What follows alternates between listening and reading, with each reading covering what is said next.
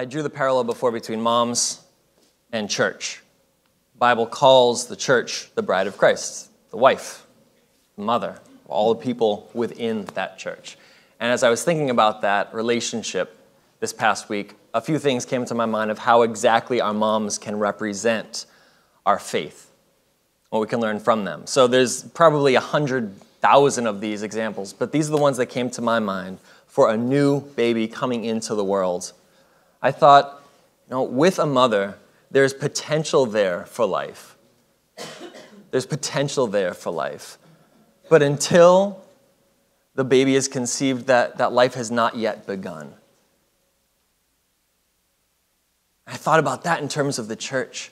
What is the potential that we have within these walls and with the people that we know for new life to come? Every person that we know is a potential child of God, but not yet. Not until God steps in and brings life where there wasn't. There's potential. Every human is potential kingdom life, potential souls coming alive, but not yet. That's what Patrick preached last week, right?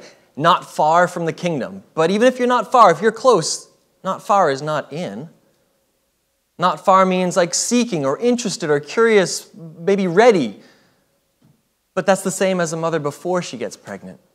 Ready, waiting, potential. I thought that really speaks to me. All the people around us are like potential new lives. Not just unborn children who are growing, but even before they're conceived, just potential life. Every single person. Every single egg in that mother, every single person in our lives is just the same. And with our investment in their lives, with God's intervention in their lives, that's the growth, the birth, and eventually the new life in God's kingdom. So I thought about that. I thought about choice when it comes to mothers. But think of it from the baby's perspective. The baby doesn't have a choice as to whether it's going to be born or not born. It's the choice of the parents. It's not the choice of the child. That's exactly the same way it is for every person around us who doesn't believe in Christ, who doesn't believe in God. They don't have a choice to believe. Because we are sinful. And a certain person who's dead in their sin can't choose to become alive any more than the unconceived baby can choose to come to life. The Bible's pretty clear about this. We cannot decide we're going to be saved. It is not our choice. It is God stepping into our lives in some way. Some people, it's been through like a sunset or experiencing creation. Just God somehow made an impact. Their response is to receive and say, yes. That's what faith is. Faith is saying yes to God, who's always there and who intervenes in everyone's life in some way. Some people, he's just overwhelming again and again. Some people get glimpses here and there, but everyone has to answer that question. But it's a response question. We do not choose God. He chose us before the creation of the world. It's our role to just say yes to him. Same thing with a baby. Can't choose, but it accepts, it receives, and it grows. I just thought it was a beautiful parallel for us to think about. How about with the baby as it's growing, this 9 months, 10 months, which for pregnant moms feels like 300 years. This time period, the baby's not born immediately when it's conceived. The baby has to grow to this place and this time where it's ready. And I've had conversations with people who have gotten to that moment where they said, I'm ready to take a step into faith. I'm ready to receive. And I can't remember a time where I've talked to someone who's in that spot when they couldn't look back through their whole life and be like, you know what?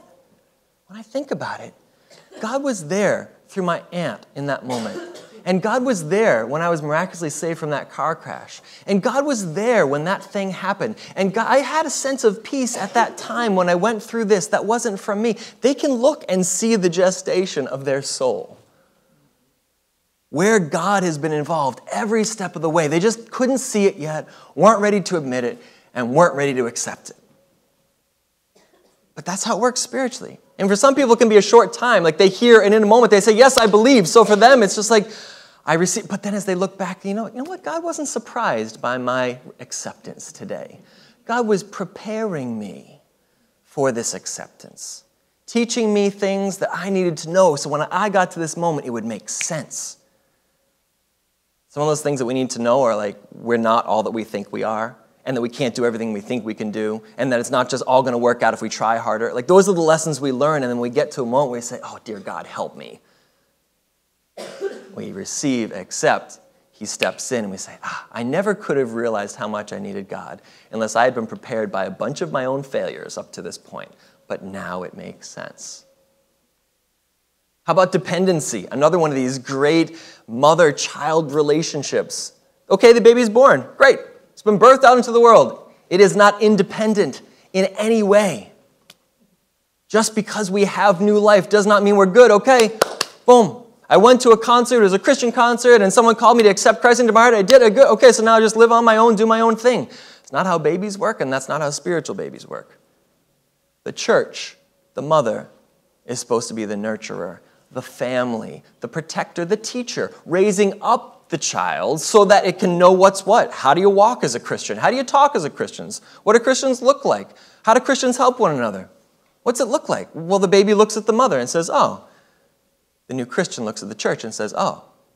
But sometimes the new Christian looks at the church and says, eh, right?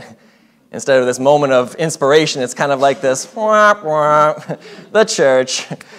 But we're supposed to aspire to be like Christ. And so where we fail, we just say, you know what? Sometimes parents fail.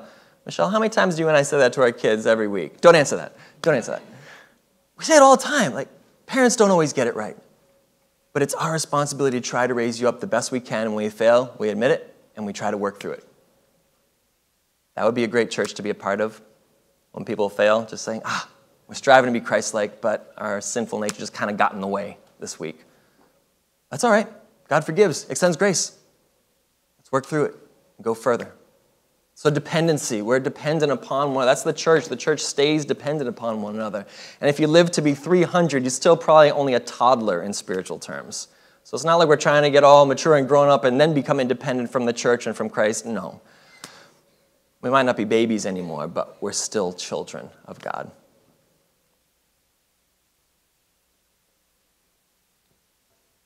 Church is a mother.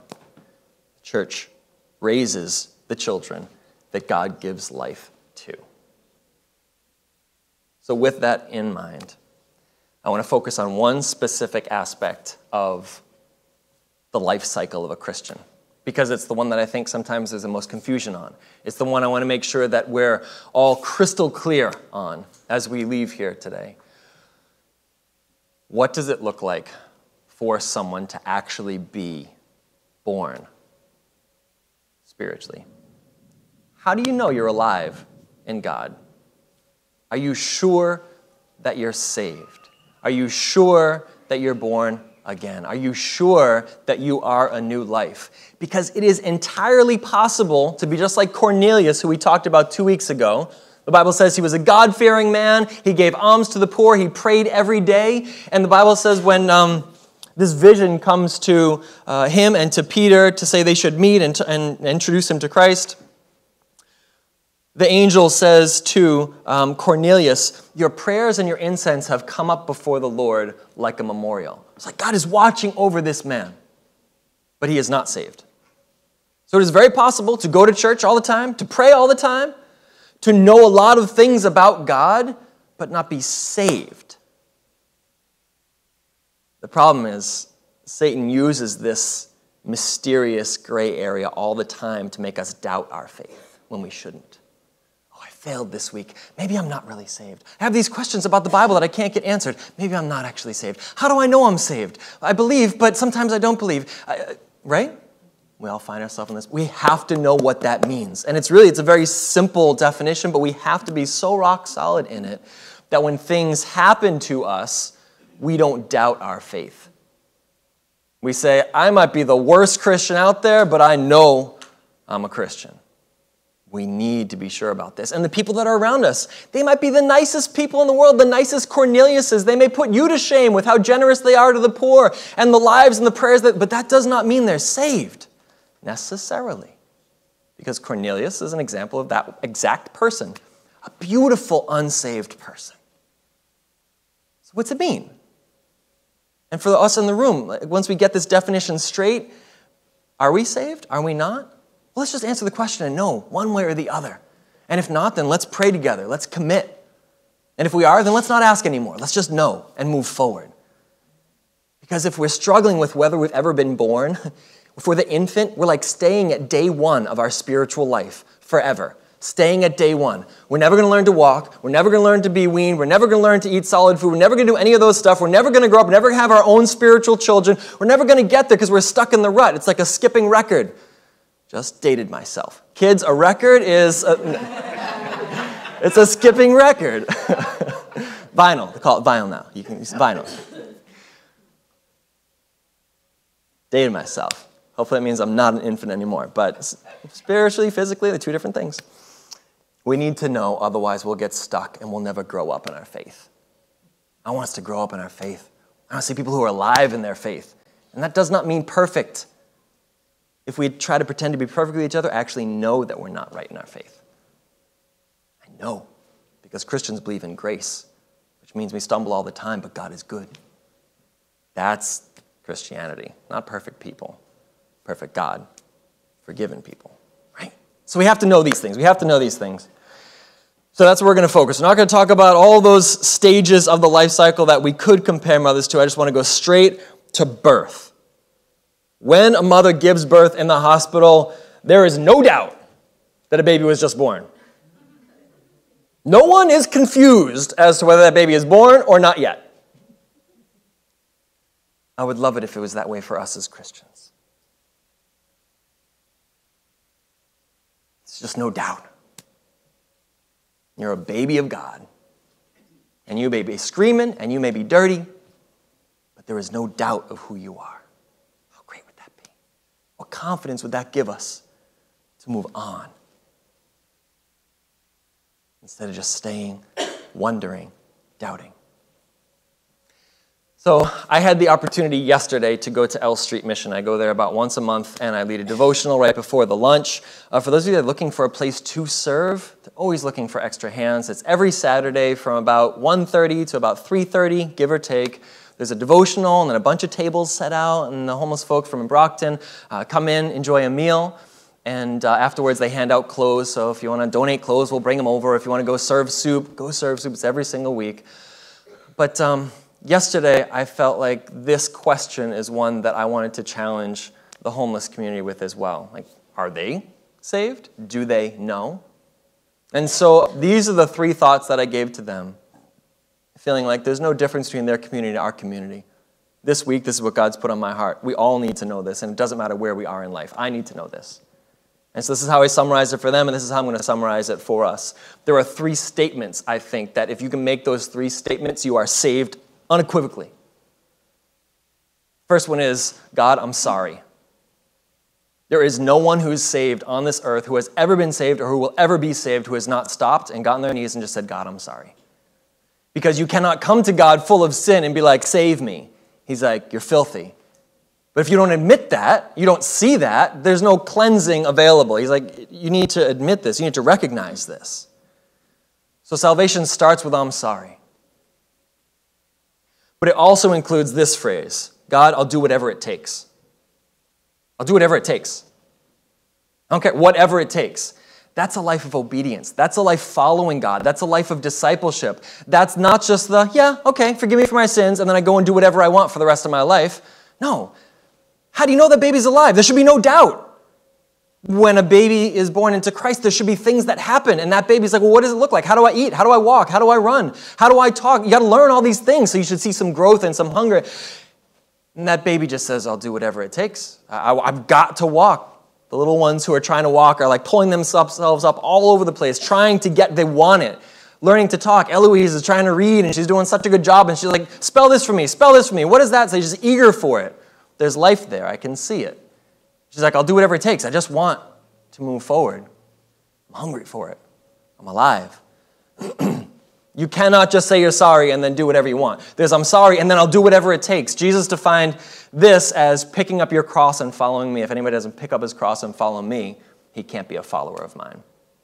But if we just stay here, these are the people that are trying to do the right thing, trying to follow Jesus, trying to do the right thing, trying to be a good person. What am I supposed to do? Oh, okay, I'm supposed to do this, I'm supposed to do this. And this, parents, is what our kids think we're like. Do this, don't do this, do this, don't do this, do this, don't do this, a bunch of rules. But we recognize we're trying to train them for something good. And when we say don't talk that way, it's not just because it's a house rule. It's because if you grow up talking that way, it's going to be bad for you. The way you hurt other people is going to be a negative thing in the world. So we're trying to cut that off early so it doesn't grow to what it could. So the tell me what to do, I'll do whatever it takes is for something good down the road. That's the way Jesus is for us. Prune some of these things, change some of these things, drop some of these things, let go of some of these things. All right, Jesus, I'll do whatever it takes. But not just so we can be good little Christian soldiers, little robots for Jesus who do the right thing all the time. And then when we fail, we try to cover it up and mask it up so that no one knows we failed. No. Grow us into something good. And so we have to believe that. That's the hope of our faith. So the third statement is, God, it's going to be okay. It's going to be okay. It is going to be okay. Every Christian believes it's going to be okay. In their marriage, in their faith, in their ministry, in eternity, it's going to be okay. Just having faith. Because God's in control, and it's not about me, and it's not up to my best efforts to make sure I do it perfectly. Rules, fixes, laws. No, this is a grace thing that we're talking about. And so because God's in charge of this process, I just have to say, whatever it takes, I'll do my part, and you will work all things together for the good, for those that love you, and those that are called according to your purpose. If you don't have hope, then you're religious. You're not saved. You're not free. You're not filled with the joy of the Holy Spirit, which is what comes from just knowing it's going to be okay. These are the early Christians who got thrown into the gladiators pit and killed and went in singing hymns and died because it's going to be okay. If we get put into a pit with a wild animal, we don't think it's going to be okay because we're trying to preserve our life. But this life is the thing that passes away. It's not what we're living for. We're living for something better. So it actually is going to be okay, even if you're about to die. It's going to be okay.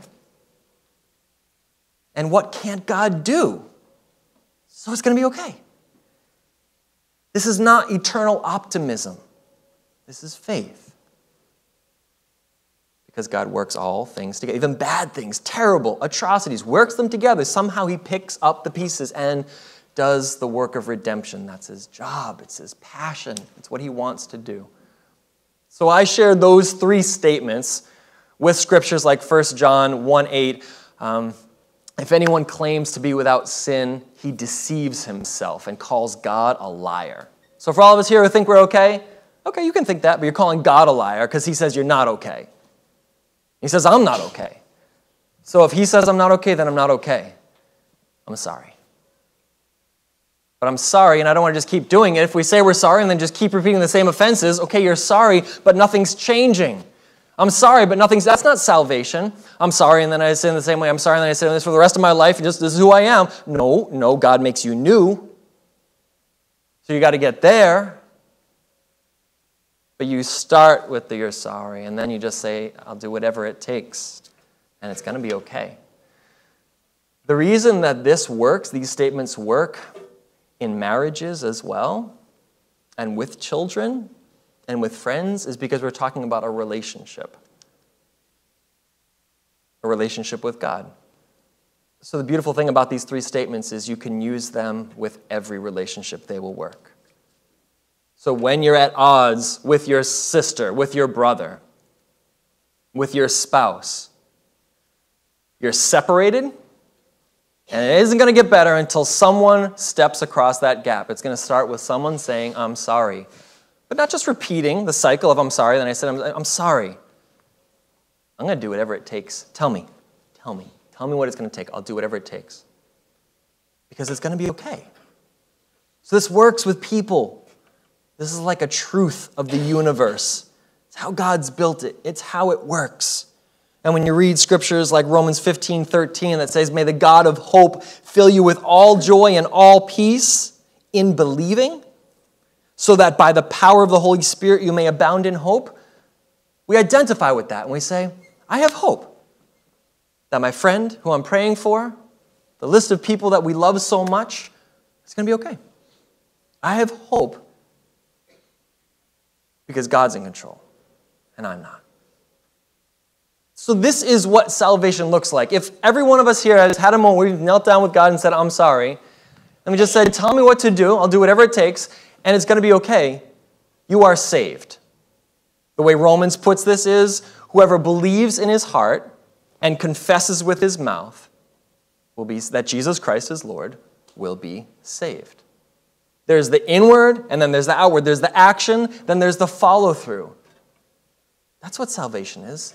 It's believing. But not believing like I get it, believing like I'm doing it. Who was I talking with? Oh, yeah, that's right. I was talking with someone earlier this week, and he said he heard a great analogy for this, what faith is, believing, really saving faith. We've all seen pictures of parachutes. We've seen videos and whatever of people jumping out of planes wearing parachutes and saw them land. We know this can work. But if we stop right there, that's where Christianity stops for a lot of people. I believe that that works. Real faith, the way the Bible talks about it, is putting it on and stepping out of the plane. When you trust it enough to live it, then you know that you believe it. If we believe it like an objective thing, I think there's probably some of us in this room right here that believe Christianity is like a true sort of thing, but we haven't put it on and stepped out to wear it, to own it. So if not, then you haven't said, God, I'm sorry, I'll do whatever it takes and it's going to be okay, so we're not saved. You might be near to the kingdom of God. You might know about things like hope and peace, but we need to have them. We need to receive them. And it will change everything. When the baby's born, you know it. You know it. Would you read a couple of scriptures with me? Stories in the book of Acts about this specific situation. We'll start with Acts 1. So we're in the New Testament. There are Bibles under your seats if you want to pull some out, or feel free to just listen along.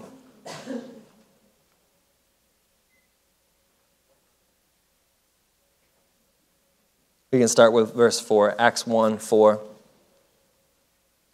What does it look like for someone to be saved? What does it take for someone to be saved? Are we saved? What does that even mean? Well, it means you've come alive. You've just come alive. We've received, we've accepted, we've stepped out of the womb into new life. So Acts 1, verse 4 gives this promise from Jesus. Listen to the specifics of the promise while he describes what faith looks like. So while staying with them, this is after Jesus is risen from the dead, he's staying and talking with them. He ordered them not to depart from Jerusalem, but to wait for the promise of the Father, which, he said, you heard from me. For John the Baptist, he baptized with water. But you will be baptized with the Holy Spirit not many days from now. We're going to see in an example in just a second. It's very possible to be baptized in a church with water and not have the Holy Spirit. To have it be some kind of religious ceremony that we did and have it just be about the water. It's when God enters into us and makes us new, that's when we're saved. It's not just being baptized. And whether your tradition was baptized as an infant, water sprinkled on the baby, close to birth or child dedication, that water is not what saves a baby. And even if you're an adult and say, I understand these things and are baptized, it's not the water which saves. It's when God's Spirit changes a heart and makes you into someone else. Because you said, God, I'm sorry. I'll do whatever it takes. It's going to be okay. Faith. And you don't just think it, you step into it. So baptism with water is not the end of the story. It's not that I've had that done. I've been dunked, so I'm good. No. The water is a symbol. The Holy Spirit is what actually changes someone. And you recognize that the Holy Spirit isn't necessarily a mind thing. We feel the Holy Spirit. And when you talk to Christians, sometimes you'll find that they can't put their finger on it. Tell me your most closest moment with God. And it was kind of like this, and I kind of felt him saying this. Or how do you know that you have the Holy Spirit? When I'm in these situations, I feel this. Or when I have trouble, this happens. Or I prayed, and then it's a heart thing. It's a feeling. We need to become spiritually sensitive. got to have our finger on the pulse of God through his Spirit so we can feel what he's saying. It's not just knowing about. That is not what saves people. So look at the next chapter, right? This is what Jesus said. Now in Acts chapter 2, Peter's preaching. So he preaches, you've got to be saved. What does he say people have to do to be saved? Acts 2, verse 37. No, verse 6. 2:36. 2:36. Before I confuse you entirely. Acts 2:36. Peter concludes his whole sermon about what it means to become a Christian, what it means to be saved. And he says, let all the house of Israel therefore know for certain that God has made him both Lord and Christ, this Jesus whom you crucified. So make no doubt, have no doubt about it, Peter says. Jesus is God. Jesus rose from the dead. He's the Messiah. Have no doubt. So now verse 37. Now when the crowd heard this, they were cut to the heart. It's the I'm sorry moment. They were cut to the heart. And they said to Peter and the rest of the apostles, brothers, what should we do? I'll do whatever it takes. So verse 38, Peter said to them, repent, say you're sorry. Be baptized, every one of you, in the name of Jesus Christ for the forgiveness of your sins, and you will receive the gift of the Holy Spirit. So that's what you get when you do whatever it takes based upon true repentance. You get the Holy Spirit. This is the promise. Verse 39. This promise is for you, and it's for your children, and it's for all who are far off, everyone whom the Lord our God calls to himself. So with many other words, he was very wordy. I appreciate that. I feel like that's an endorsement that I can talk for as long as I want. With many other words, he bore witness, and he continued to challenge them, saying, save yourselves from this corrupt generation. So those who received his word, that's the baby's job. Baby does not make a choice to become born. Baby receives the word.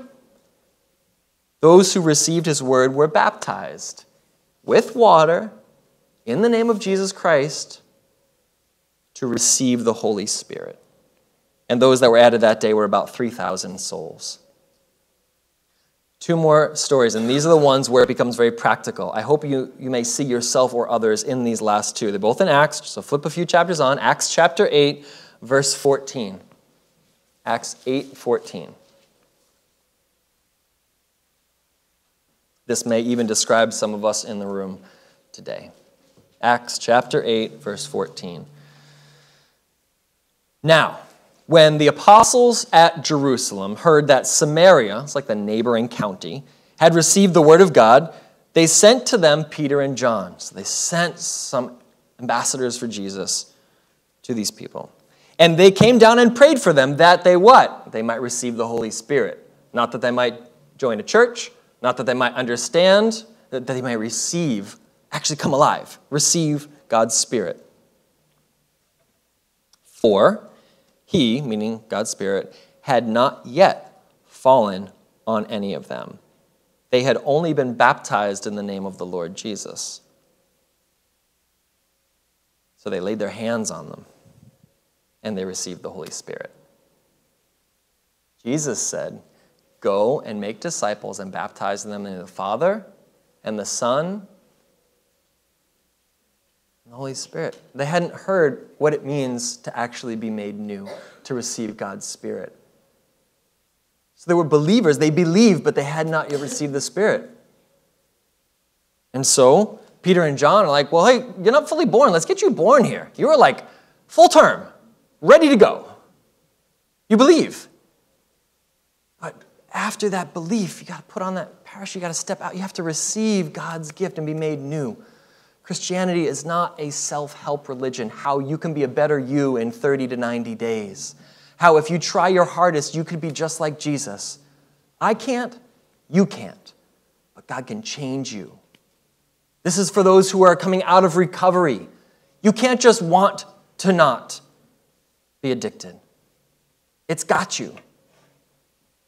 So you start with, it's got me, and I'm sorry. I'll do whatever it takes, but something outside of me is going to have to step in and help in this process because I can't do it on my own. But it's going to be okay. I've seen it be okay for other people, and it can be okay for me. True recovery, true salvation, true freedom. There's lots of us that know about Jesus and have not received the Holy Spirit. I'm convinced of it. Otherwise, the Christian church would look a lot more powerful, and a lot more beautiful, a lot less legalistic and a lot less like everyone around us. We need the Holy Spirit. We need to be really fully conceived, full-term, delivered, and living, and let there be no doubt about whether or not that baby's been born. Last story, last scripture, Acts chapter 19.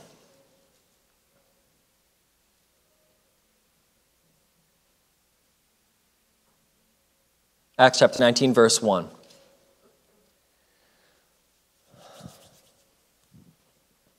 Acts 19:1.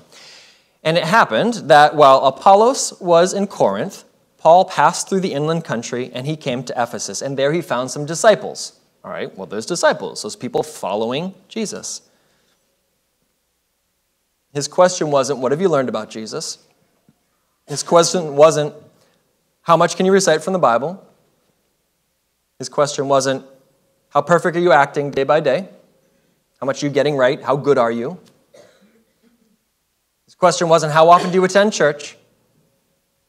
His question, right to the heart of the issue, was, have you been born? You alive? He asks it like this. Did you receive the Holy Spirit when you believed?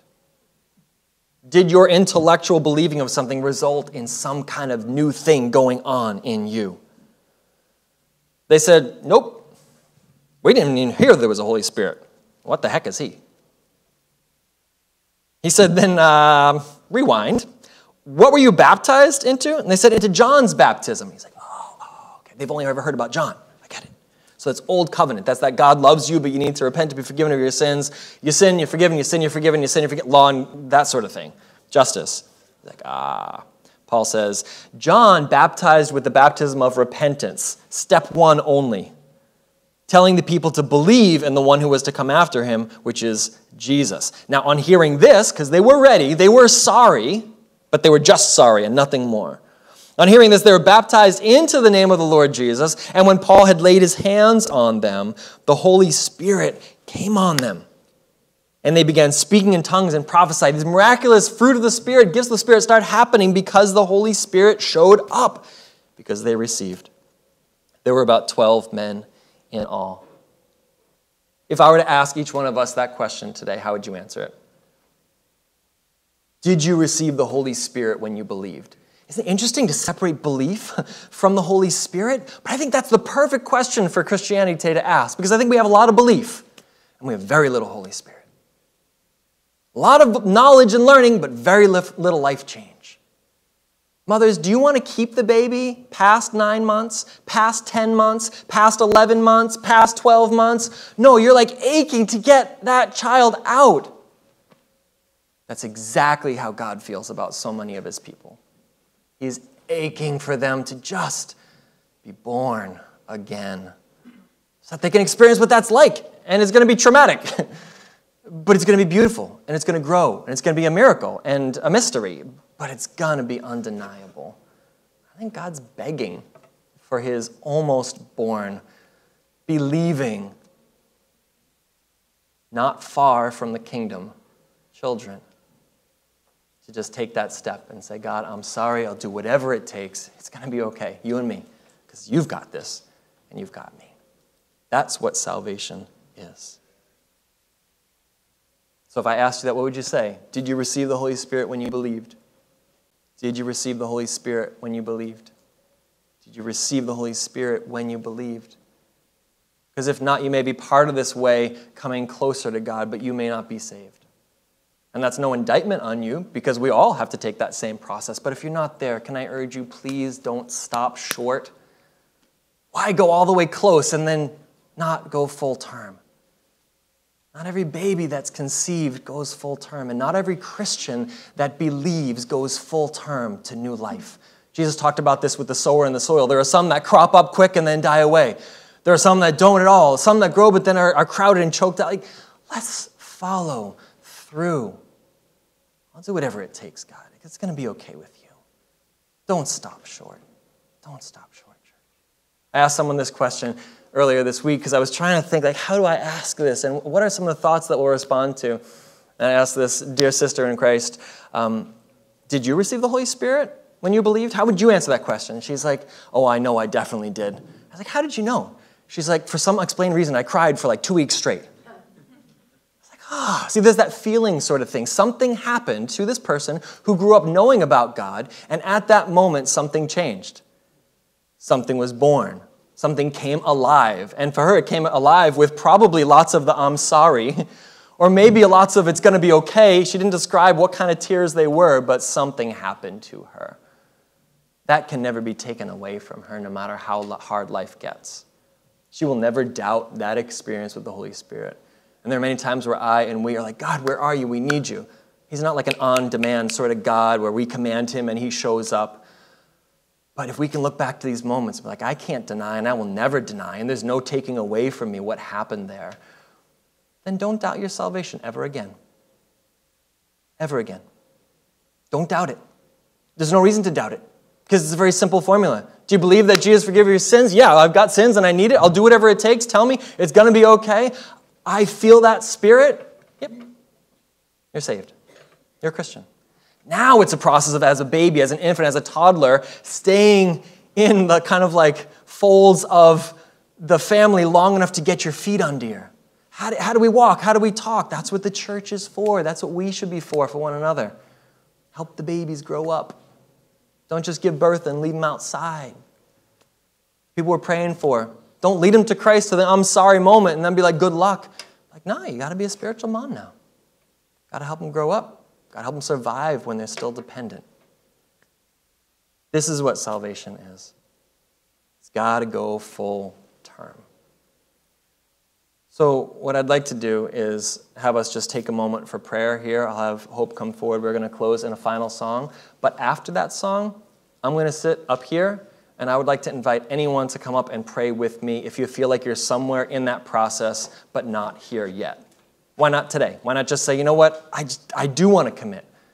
And then knowing you've committed, knowing there's a repentance, knowing that there's commitment, knowing that there's hope, there's no more doubt. Now we just see what God does.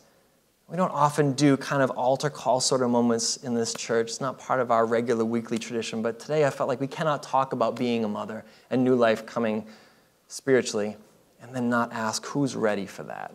Who's ready to be done being stuck in the womb and who's itching to just get out and live. So if you're anywhere in that process, if you've believed for many, many years but have never received the Holy Spirit, great. I invite you to come up and pray with me. I'd love to pray with anybody who's interested.